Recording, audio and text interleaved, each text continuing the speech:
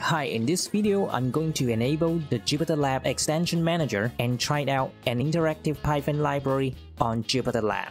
Make sure you've installed NodeJS and Python beforehand. Also, in this video, I've already pip installed Pano before I shoot this video. At the beginning, I thought I could only use Pano on a standalone Jupyter Notebook, but ends up it also works on JupyterLab. Here's the live demo. Okay, so basically I just found out that even after I install JupyterLab extension, I still can't get the panel to work on JupyterLab, but I can get it work to Jupyter Notebook, which is this one. As you can see, I can move the point here. I'm just adding the interactive features to the graph. I was just following all the tutorial of the getting started part of the panel's official website. Just over here, you can't change it here because it's on their website, but on my Jupyter Notebook I can do it like this. So if you will, the graph, you can see the interactive features. Let me just Ctrl S to save it. Oops, just close and hold my Jupyter Notebook. I can do it on my notebook, I can't do it on my JupyterLab. Let me show you why. Just close that.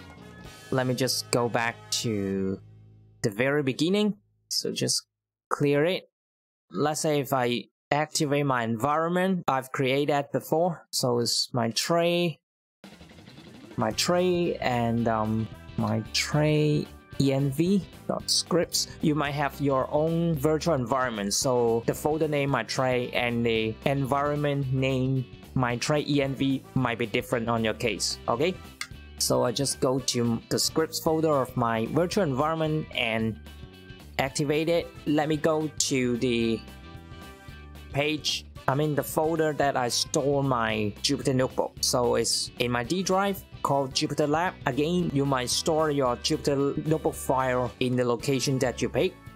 JupyterLab, and this is the one, pywidth panel.ipython notebook. So let me open that with JupyterLab. And I'm showing you what I did and what it didn't work. Okay, so just go to D drive, JupyterLab folder, and call out the JupyterLab.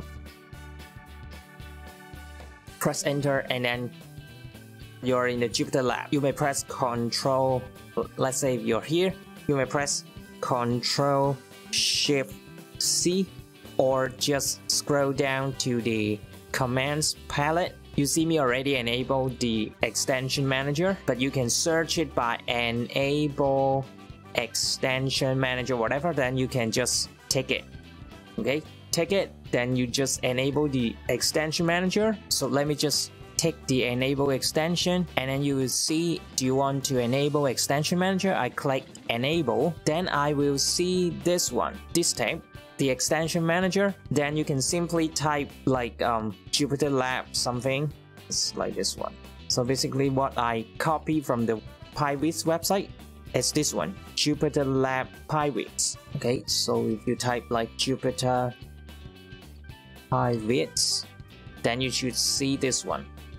So just make sure I'm getting the right one. Then in this tab you can click install, but I just installed that. After you click install, you're supposed to be able to do the interactive features. So let me just rerun all the code. Basically this one is the Jupyter Notebook that you saw a few minutes ago. So I just run, and then I run all cells. Let me just run all these.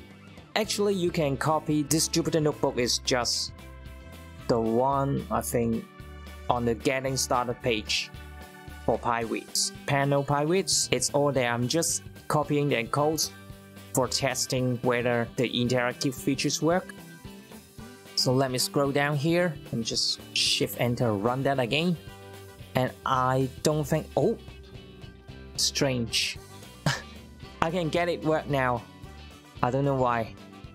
Even though as you can see, I'm on my JupyterLab. So yeah, it's just miracle.